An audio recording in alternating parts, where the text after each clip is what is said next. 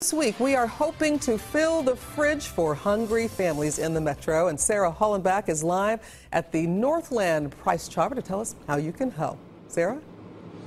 Hey, good morning. Well, the donations are very slowly trickling in this morning, but we are getting a couple. You can see these coolers here. All of these are filled with some items that people have been donating. You can see here volunteers sorting through them right now, adding more to the boxes. So that is a good thing. Now, from milk, eggs, cheese, fresh fruits and veggies, all of these items are going to stay right here in Kansas City. 1 out of 7 people in our area uses harvesters to get food, and about 40% of those donations go straight to kids in our area. A lot of parents are forced to choose between either paying rent or their mortgage or feeding their children. Well, this perishable food drive aims to give those families healthy options. For Chuck and Terry Schroeder, it's a chance to pay it forward. Chuck remembers growing up hungry himself.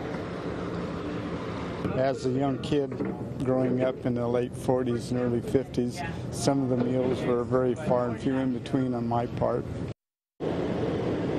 And now if you want to look at your screen, those are all of the locations where we are going to be. We're going to be right here off of Berry Road until 7 o'clock tonight. And you'll want to come see us throughout the week. We're going to be out here in all these locations until Saturday. You can see a lot of volunteers here now. A couple of them are handing out grocery items as these people come in. But we're really hoping to make a big impact on our community, paired right here with harvesters as well as Price Chopper. Reporting live, I'm Sarah Hollenbach, 41 Action News.